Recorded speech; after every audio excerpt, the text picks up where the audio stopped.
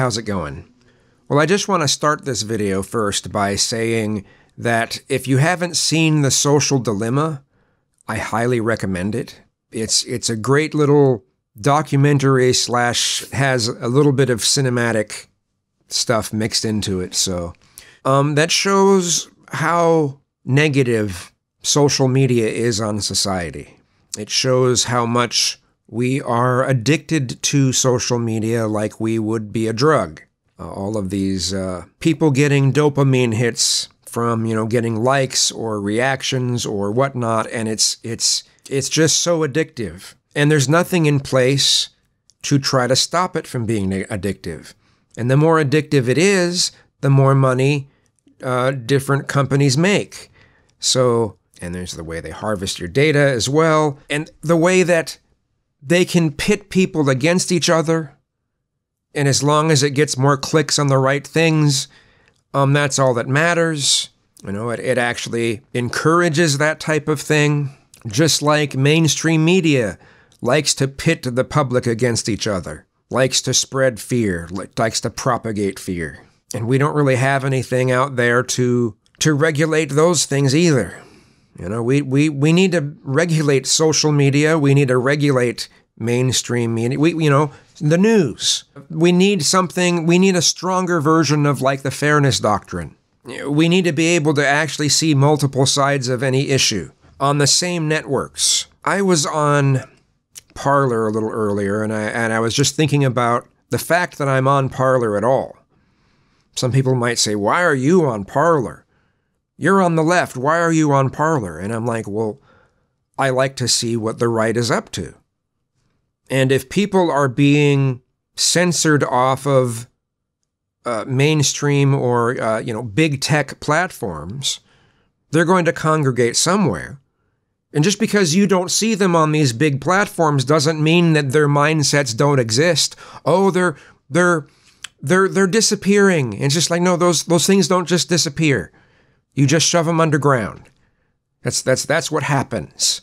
It's what happens when you do the censorship. They go underground, and where they can ferment even more and become even more dangerous.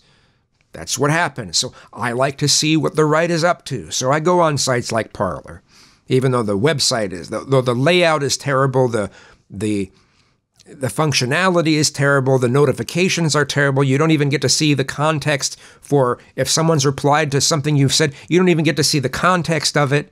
You don't know what it's attached to, none of that. Oh, the notifications are terrible.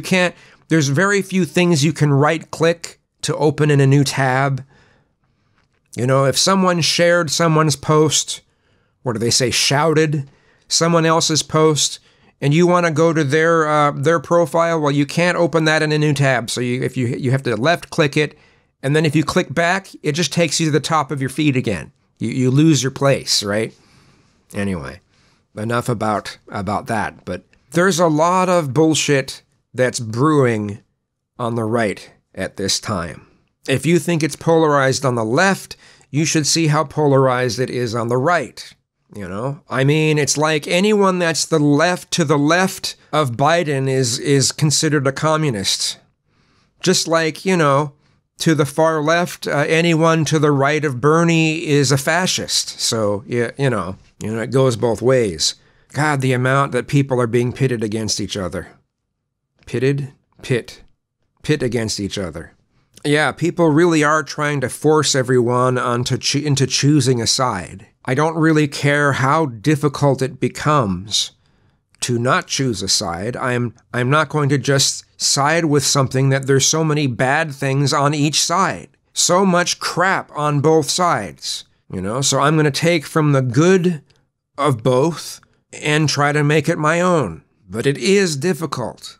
But it's even more difficult to do if I'm not paying attention to what the right is up to. It seems the goal is to take away the ability for the right to even congregate in such ways. And everyone's saying, oh, it's the right that we need to worry about. It's the right when they're violent, they're the ones that we need to worry about. And I'm like, we need to worry about both sides. Both sides are violent in different ways.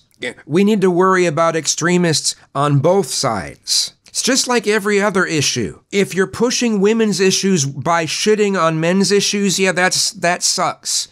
If you're pushing for LGBT issues while shitting on straight people, yeah, that sucks. When thinking about how to deal with the problem, you've got to think about as many sides as possible. Otherwise, your solutions are going to be crap to a lot of people. Something else I want to mention, and it might seem kind of random, but when I've talked about how humans react when they're cornered, they lash out, this includes all sides. Are you actually doing any good if you're making an entire group feel cornered? On any side. Any side. Are you actually doing any good when you're doing this? What is your goal? A mindset that I see coming from a number of people is this notion that if something is a right-wing source, that automatically makes it propaganda. Doesn't even matter if it's just slightly right.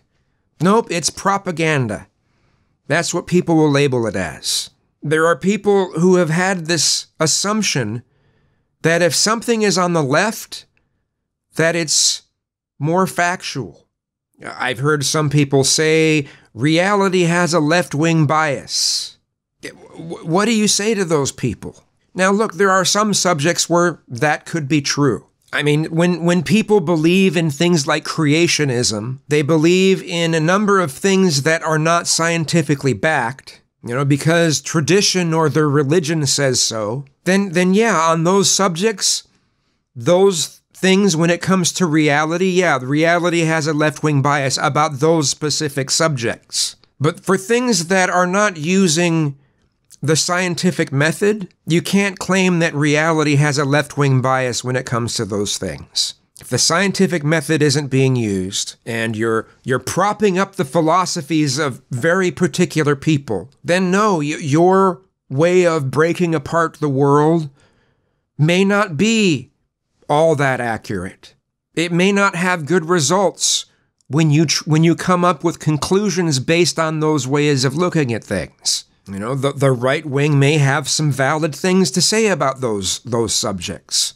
It's not to say that you go with the right all the way on those things. Take bits and pieces of the things that seem to make the most sense from both sides. Take into consideration as many sides as you can, and you'll probably have better solutions. But that's not happening right now.